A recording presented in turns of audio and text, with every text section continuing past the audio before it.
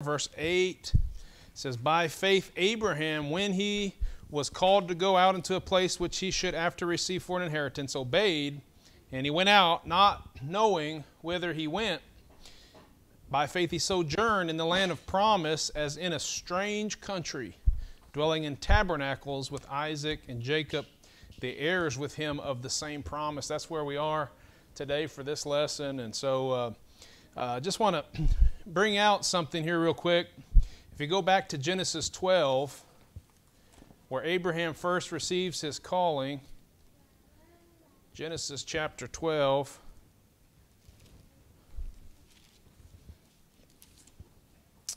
Let me read the first 6 verses there.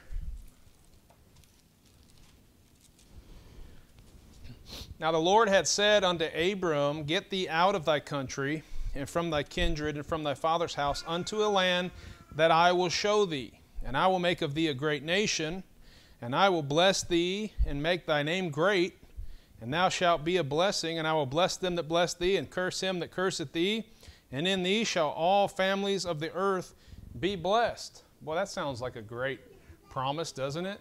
Awesome. I'm going to go see this land. I'm going to be able to see my family grow. We're going to inhabit the land. It's going to be our land.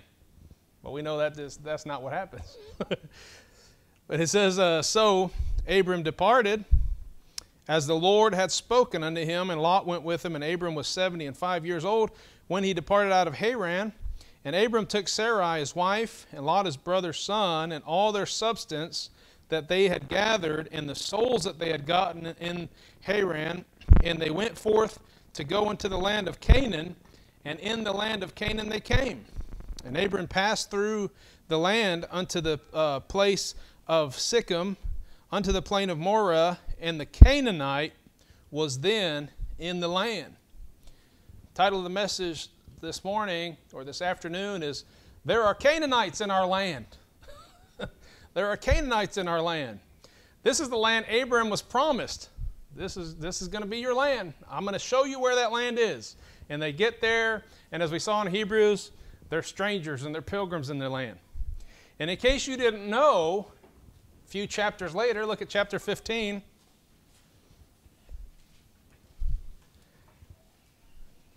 There's still Canaanites in the land. Look at verse 18.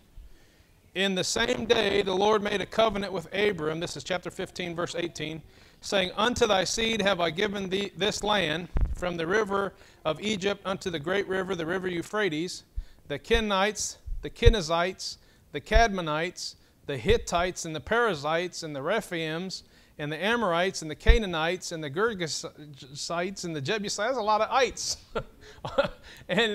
and you're familiar with the Bible, everybody in here, I'm sure. 600 years later, you get to the time of Joshua, and they're going into the land, and who's in the land? Canaanites, right? They're talking about like 600 years later. Abraham is gone. He's off the scene. What happened to the promise? God said, I'm going to give you a land. You're going to inherit that land. Your seed's going to inherit that land. It's going to be yours. We know after Joshua, you read through the time of the judges. Guess what?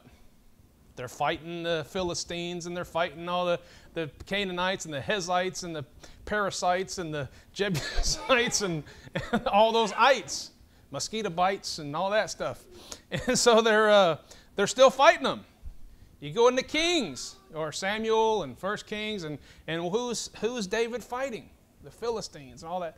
So it's interesting to note that Abraham's seed never did inherit the land. I mean, be patient. We're going to talk about a little bit more. But they didn't actually inherit the land.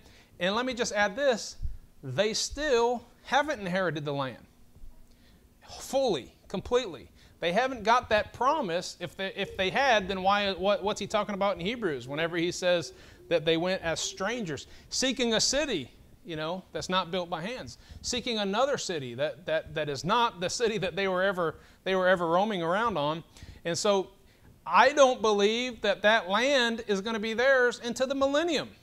All right? And that's whenever they'll get that land. But let me say this. Spiritually speaking, we are the seed of Abraham, are we not? Amen.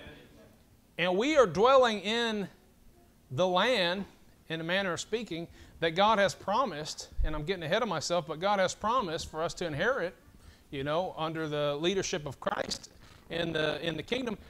But right now, it's our promised land. Right now, it's not our land. So guess who's in the land? The Canaanites, right? Guess who's in the land? The Jebusites and all the ites. They're in the land. So the question I want to ask this afternoon is this. So what do we do with the Canaanites that are in our land? Right? If this is our land promised to us, what do we do? Well, what did Abraham do? Number one, let me say this. Here's what we got to decide as Christians, knowing that we're pilgrims and we're strangers in the land that is supposed to be ours, but it's not right now. Number one, here's what we got to do. We can't let them have the church. We can't let the Canaanites have the church. Let me explain. There were times when the children of Israel throughout the Bible, it did seem as though they possessed the land, right? There were times, David's there, he's got tabernacles, right? By the way, Abraham and Isaac and all them dwelling in tabernacles. What are tabernacles? Those are temporary, aren't they? That's like a tent.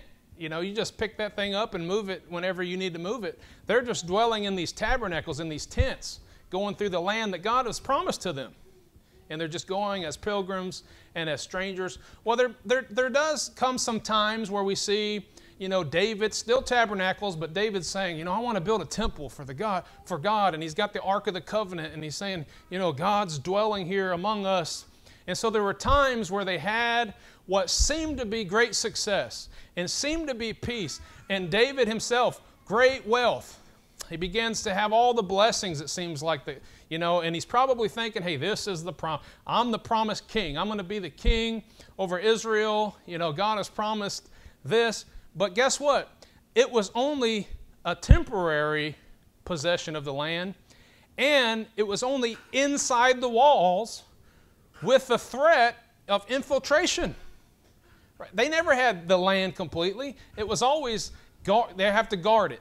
Always got people watching. Always waiting for people that wanted to take over and to infiltrate and to get them off guard so they can take the land. So constantly they're fighting, right? Interestingly enough, when David lets his guard down and he's comfortable and he has all the wealth and he says, yeah, look, this is great. Guess what happens? Falls into sin, and then everything starts to fall apart.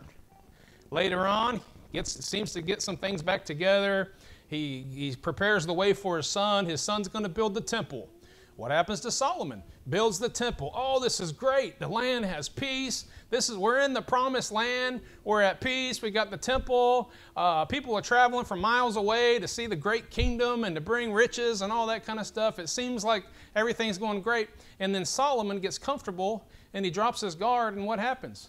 He gets seduced basically by all the, I don't know if you can blame the women. I think it was just him, right? And he goes after all these strange women. And what happens? He begins sacrificing to their gods, and they begin coming together, and the children of Israel begin going after idols and all these pagan beliefs and falling into all this terrible sin. And so it's been destroyed. So never do you see them actually possessing the land. And we understand that. We know that they're not going to have that land until Christ is actually the one ruling and reigning for 1,000 years on it. But this is what they went through. And the same is true with God's people today. All right? We can say, oh man, look, we possess this, right? When we're in our church and we are all gathered together and we're saying God is our God and, He rules and reigns, like we're in the kingdom, right? We're kingdom people. That's like a really popular buzz phrase, everyone. We're children of the kingdom and all this kind of stuff. But guess what? It's only within our walls. It's only temporary. And it's with the threat of infiltrators and people wanting to stop the work of the Lord. And to stop. Why? Because we're just pilgrims and strangers in this land. We don't possess this. God's not the God of this world. Now that surprises some people to hear you say that, because you say, well, yeah, He's the God of the... No, look, He is the Lord and He is the God. He is the God. There is no other. But temporarily, at this time, the god of this world is Satan. The Bible makes that clear. And so we are strangers and pilgrims in this land, and it's promised to us, but we don't possess it right now. Now, the threat of infiltrators and the threat of people, I'm in good company here. I'm actually not one that's really prone to the conspiracy theories and all this kind of stuff. That's just not usually me, and I'm not one like that. But look, you would have to be blind as a Christian not to realize that there's an agenda out there to corrupt the church, to take away the rights of the church, to stop us from being able to preach boldly what needs to be preached, and to tell people that they're wrong for living the way they're living. And they want everything that they can do to stop us from being able to do that. Right? And for some reason, why do so many atheists and sodomites and everything, why are they always targeting churches? And I'm telling you, I get emails all the time. I get all kinds of hate mail and stuff. It's like, what did I do? What kind of a problem have I caused? Nothing, but they hate God. Right. And if they hate God, what's Jesus say? They're going to hate you. Right. And so we are strangers and pilgrims. Don't get so comfortable thinking that, oh, this is our land. Now there's a group of people out there that believe like we're supposed to take the kingdom by force. They don't believe in a literal 1,000-year reign of Christ. They believe that it would be like amillennialism. They believe that basically the millennium is symbolic, and actually we're in the millennium, and so we're supposed to be like converting people. That was like the early Catholic Church, right? Thinking that they could take over and convert people by the sword, basically, and usher in the kingdom of God. Didn't happen. Never happened. In fact, they ended up persecuting the ones that truly were believers. And so it just so let me get to this. All right. So think about the condition of our world right now. I don't keep up with politics very well, right? I don't know who does. Anybody keep up with politics? Okay. I'm going to show you how badly I don't keep up with politics. I don't even know how to pronounce this guy's name. Beto is all I know. What's his last name? Anybody know? O'Rourke. Okay. I wrote that down, but I didn't know how to pronounce it. So Beto O'Rourke apparently dropped out of the race, all right? So, yeah, praise the Lord for that. But guess what? Are we really so blind to think that he's like the only one that wants the things that he wanted? We know good and well that every liberal out there that's running wants the same things he wanted, right? They want to take away the guns. They want to make everybody comply with the government, and everything that the government wants them to do, they have to do it. And it's scary. If you have children, nowadays, it's really scary. I talked about this here recently in one of the messages. Like when your child is born, if it's born in the hospital and they take your baby away, you don't know what's going on, and it's scary. Like, what are they shooting my baby up with? All this kind of stuff. Again, I'm not big on conspiracy theories, but you'd have to be blind not to be like a little on the edge, thinking, well, what's going on? And if you read the Bible, you don't have to think it's a conspiracy theory. We know what's going to happen. We know where things are going to get in the world. We've read the back of the book, and we know God's word is true, and so we know what's going to happen. But why are they pushing to legalize abortion? That's the most wicked thing, and you have Christians, so-called Christians, trying to even defend it and make it sound like it's not really that bad, right? And so they're trying to legalize abortion to the point where, 10 years ago, it would have seemed pretty radical, whereas now the things that they're saying and the things that they're trying to lobby for and everything, we've almost become desensitized to it because there's so much out there that it's just like, oh, well, it's not a surprise. We knew that they were going to do that. Yeah, but back up and you see how it's just devolving, and getting worse and worse. And so you see them with trying to legalize abortion, and they're trying to make it everything they can to make it illegal for us to say anything against sodomites or say anything against transgender or whatever. I don't know. I was trying to get a hold of our friend Joshua Gander because, you hear things on the news or somebody shares something and you don't know if it's true or not. But I know that Canada is like a little bit ahead of us on like how bad things are and what you can and can't say. And I had heard somebody say something about like you can't misgender somebody now. And there was some rumor going around that if you do, you can be thrown in jail. I don't know if that's true, but to some degree, I mean, you can't accidentally call somebody the wrong gender without the threat of being in trouble. And you look, as a Christian, being a stranger and a pilgrim in this world, you look at that and think, where am I? What's going on here, right?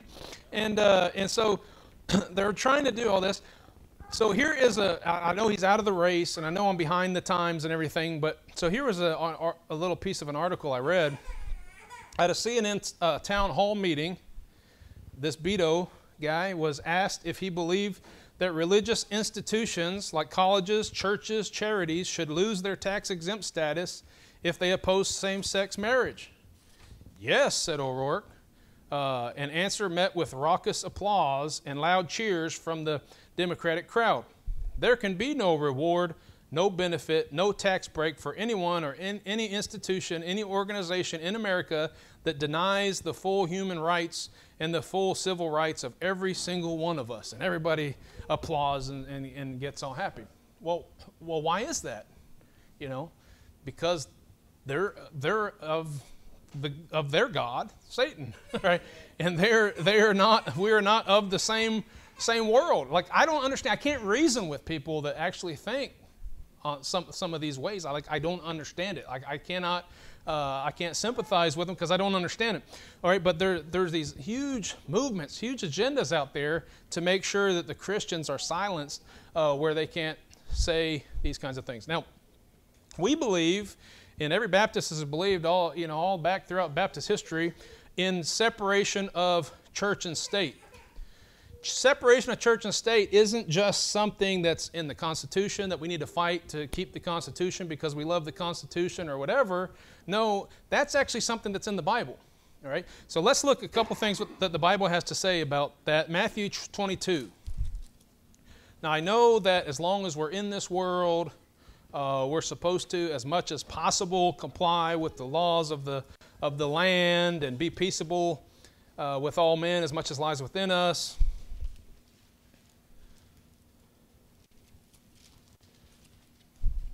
And I am, by the way, I'm certainly not advocating like civil war, rise up against the government. I'll get to that in a minute.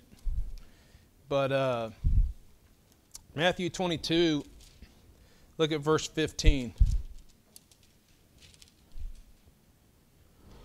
Then went the Pharisees and took counsel how they might entangle him in his talk. I mean, the whole time Jesus is, and think about that. Jesus is standing in front of you. I can't imagine that you didn't just feel a presence, a godliness presence whenever you were around Jesus. And then to watch him just love people, watch him heal people that are diseased and perform all these miracles and still be so hardened and so callous that they would treat him, try to trip him up, try to catch him and entangle him or whatever. And they went and they tried to entangle him in his talk, and they sent out unto him their disciples with the Herodians, saying, Master, we know that thou art true, liars, and teachest the way of God in truth. Neither carest thou for any man, for thou regardest not the person of men. Tell us therefore, what thinkest thou? Is it lawful to give tribute unto Caesar or not? But Jesus perceived their wickedness and said, Why tempt ye me, ye hypocrites? Show me the tribute money. And they brought unto him a penny. And he said unto them, Whose is this image and superscription? They say unto him, Caesar's. Then said he unto them, Render therefore unto Caesar the things which are Caesar's, and unto God the things which are God's. See how he made this clear distinction? Like, you can have the money. You can have whatever. Jesus cared so much about money that he put Judas in charge of the bag. He doesn't care. He can pull money out of a fish's mouth. He doesn't care. Take the money if you want the money. You want to tax me? Take the you say, oh, well, we're going to take away your tax-exempt status if you say so. Take away my tax-exempt status. I don't care. What's that going to hurt me, right? Somebody come to church and say, well, if you preach on this, I'm not going to tithe anymore. Well, just leave. I don't want you giving money if you're that way. So anyway, God controls all that. He doesn't care about those types of things. He said, "Give unto Caesar those things that are Caesar's, and give unto God the things that are God's." All right. He made a clear distinction. Acts 5:29 says this.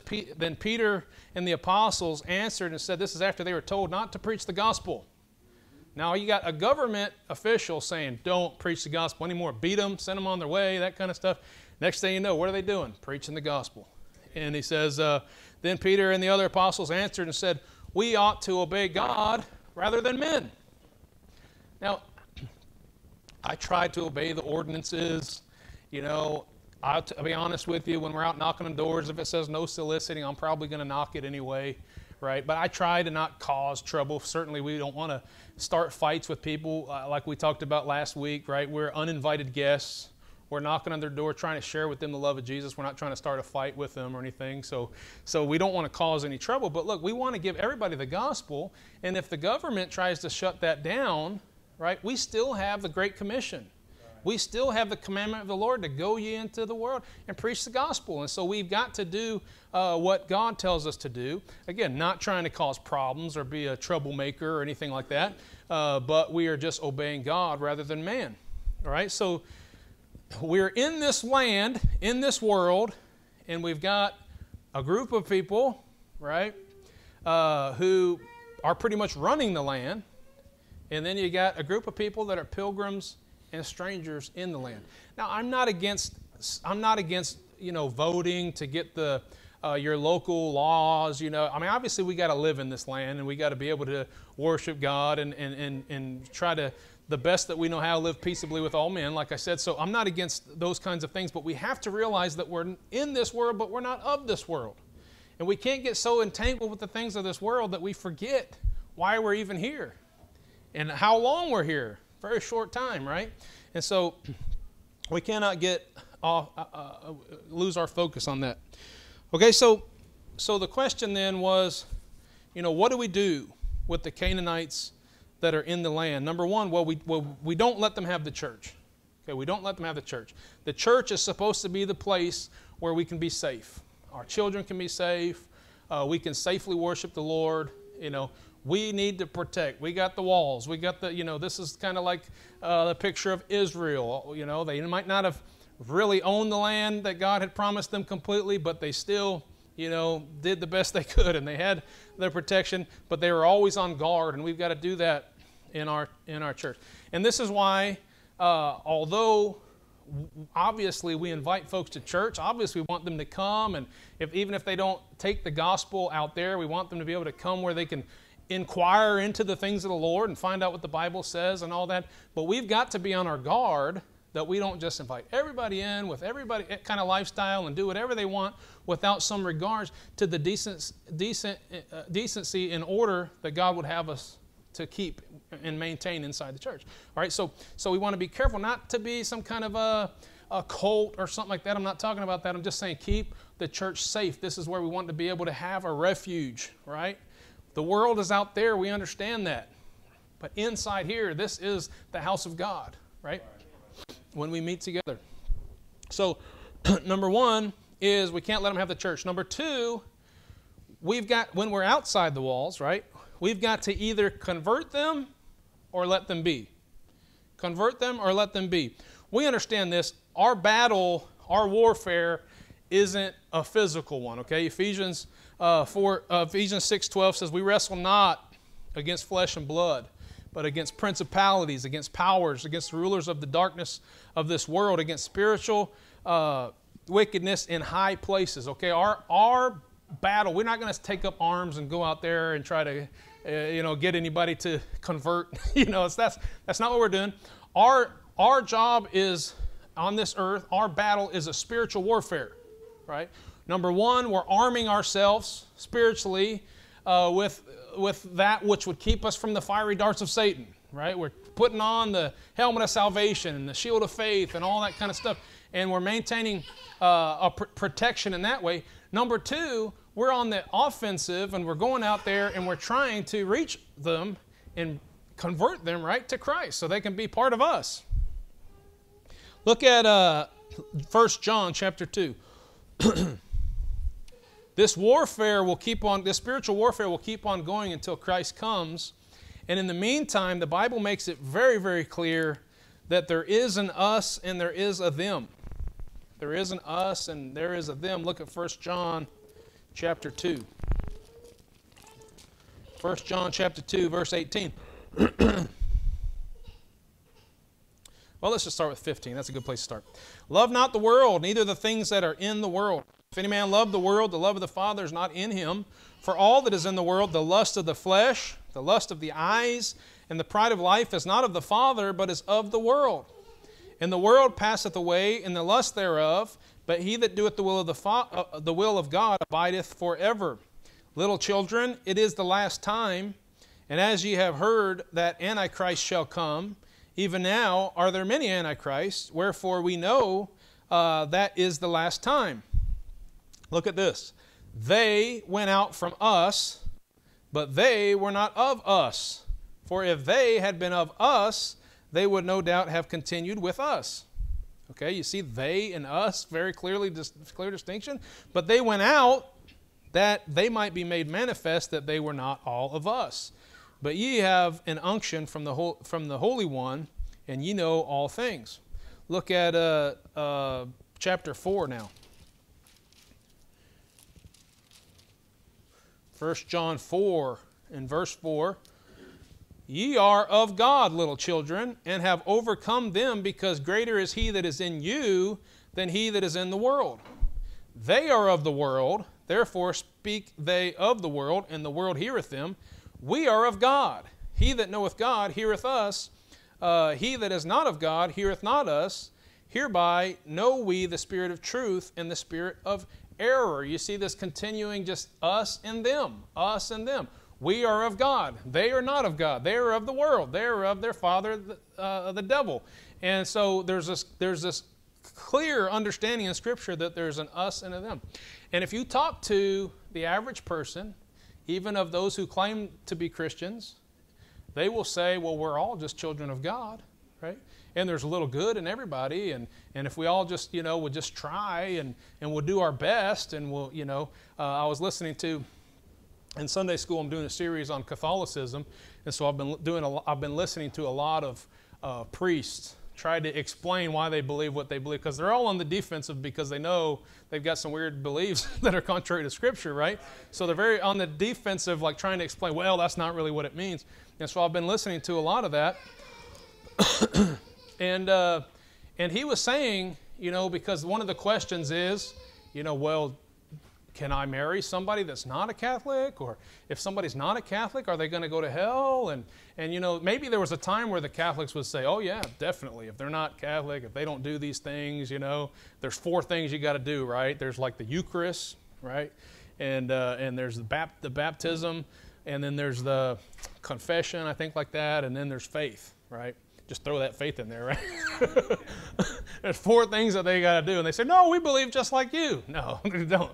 Okay, but anyway, so now what they'll say is, well, we believe that, like the thief on the cross, we've all used that before, like what about the thief on the cross? He wasn't baptized, he didn't take the Eucharist, right? But the thief on the cross calls out, and they said, well, God knows his heart, and if he's really good, he just does good according to what he knows, then we're just hoping God will show grace. And so they feel like that about everybody. Well, look, that's what everybody thinks. Everybody thinks, well, we'll wait and see whenever we get to heaven. Hopefully God will have grace on me, right? And so we know that the whole world is confused, and they're either blinded or they're reprobate, okay? So we got to either convert them or let them be. Let them go their way, right? It's like oil and water. They just don't mix. And so there's clear teaching that there's a us and there's a them. The Bible says very clearly that we're pilgrims and strangers on this earth. Number 3 is this. What are we supposed to do with the Canaanites that are in our land? All right, number 1, don't let them have the church. Number 2, either convert them or let them be. Number 3, we keep sojourning. We just keep sojourning. We keep on picking up the tent, moving it whenever we got to move it, and we keep on dwelling in tents like Abraham did with Isaac and all. And so we ought to, while we're sojourning, Keep our eyes on Jesus. Be alert, right? Try to protect the house of God and all, and keep our eyes on Jesus and keep doing what we're called to do. Here's some things about us as sojourners and foreigners in the land. If we're foreigners in the land, don't you think we ought to act a little bit different than the rest of the world? Right? And we're not of this world. It should be obvious that we're not of this world. I'm not talking about act strange. When I say stranger, I don't mean like a weirdo, like the Bible says about a peculiar people. Well, that doesn't mean like, I mean, there's some of us that are kind of strange, but I'm just saying like it's just saying that you're foreign, you know. If somebody from another country comes in and you know, and they don't say all the words quite right, they don't dress right, they might smell a little different or whatever, it doesn't necessarily mean they're just weird. I mean, you might think that they are, but I'm just saying, ultimately what you're looking at, you're saying, hey, that's a foreigner. That's different. He's not of us, right? Anyway, so we ought to, as Christians, talk and act a little foreign than the rest of the world. We ought to, as Christians, keep away from certain places and certain activities that the world does, right? It's because we're not of this world. We ought to do this. Here's what Jesus said, by this shall all men know ye are my disciples, if, say it, ye have love one for another, right? We ought to love the brethren, you know. There shouldn't be disputing and hatred and fighting and stuff inside the church, right? We should be on the same side. The Bible talks about 1 Corinthians 6. Let's go there. 1 Corinthians 6.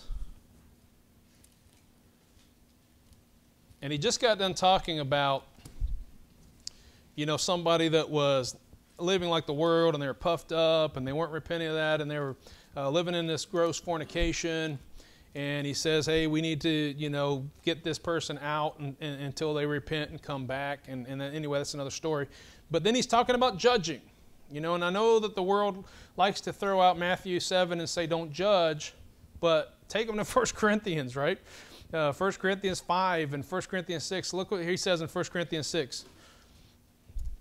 Dare any of you, having a matter against another, go to law before the unjust and not before the saints? Do ye not know that the saints shall judge the world? And if the world shall be judged by you, are ye unworthy to judge the smallest matters? Know ye not that we shall judge angels? How much more things that pertain to this life? If then ye have judgments of things pertaining to this life, set them to judge who are least esteemed in the church. I speak to your shame. Is it so that there is not a wise man among you? No, not one that shall be able to judge between his brethren? But brother goeth to law with brother, and that before the unbelievers. He's saying how weird it is that you would take up your matters among Christian brothers and take it before the courts of the world, unbelievers, and let them decide how to settle the matter. You understand how that doesn't make sense? Because we're foreigners. We are pilgrims. We're sojourners. And so we, inside the church, try to handle our own affairs the best we know how. Again, I know we are still subject to some laws and stuff. I'm not saying like just totally be, you know, anarchist or something like that. But in the church, right, we should know how to judge according to the Bible, the things of God. This is our governing book here, our law book, and we can govern according to that. We can look at each other, rebuke somebody when they need to be rebuked, you know, speaking the truth in love. We can help somebody out. We can, you know, correct somebody. Typically, if you follow the biblical model, right, somebody's living in sin, and you go to them and you talk to them about that. If they're your brother in Christ, and they still have a problem with that, what's Jesus say? Bring somebody else with you. You do that. Now you got two of you, and you're standing before your brethren. He's probably going to repent by that point, don't you think? Like he's been called out, been caught doing whatever he's doing, and two people are going to him. Then the Bible says, okay, if they don't hear that, take it before the church, right? You would think by that point, if it's your brother in Christ, they would say, okay, man, I got to get right. Right? You got me, and I got to live right, and I want to. And then we're supposed to forgive them if they're truly sorry and they're trying to do right. But I lost my train of thought. So anyway, so we should be able to do that. And then it says this, if they don't hear the church, Let them be as a heathen and a publican, right? Let them be like, you're saying, well, I don't even think you're of us, right? Because you understand? Because you should be acting like us if you're of us, okay? So 1 Corinthians 6, I think, is great. Paul is really making it clear, like, we have matters that we judge among ourselves inside the church according to the Word of God. All right, look at 1 Peter 4.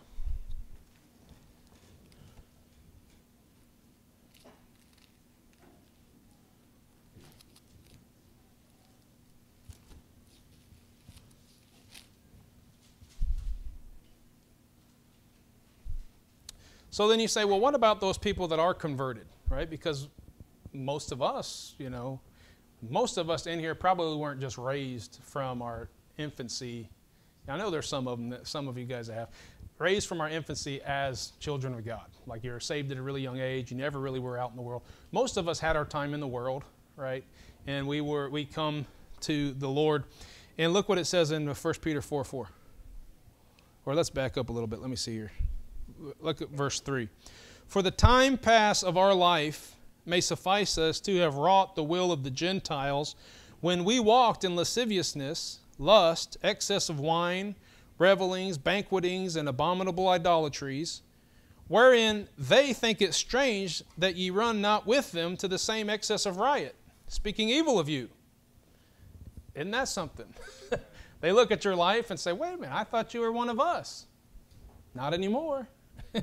Well, I don't understand. Why aren't you running with us and doing the things that you used to do?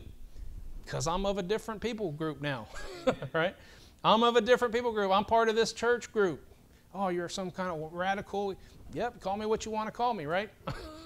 But I am now part of the us and not the them. And so it says, man, people don't understand that. And then they think it's strange, that you don't run with them and do the things that you used to do. But guess what you keep doing? You keep sojourning. You keep looking ahead.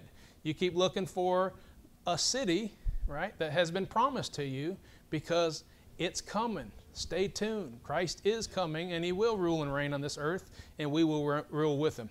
Lord, I ask for your blessings on this church here, and I pray, Lord, that you'll help each of us to consider our own lives. I know we have this flesh, and I know we have this bend towards the things of this world and lust of the flesh and lust of the eyes and the pride of life and all that's in the world, Lord. But help us remind ourselves and remember that we're just pilgrims and sojourners in this land. We're in this world but not of this world, Lord. And I pray you help us to live as such, to love one another and encourage one another and be friends and work together as a team, and also stay separated from the things that would mar us and spot our garments. And Lord, we know that in Christ we're secure, no matter what we do on this earth. But I pray you help us to live clean lives so we might be more effective, we might be more honoring to you, and even to receive rewards when you return to give to every man according to his works. Lord, bless the rest of this time now. In Jesus' name, amen.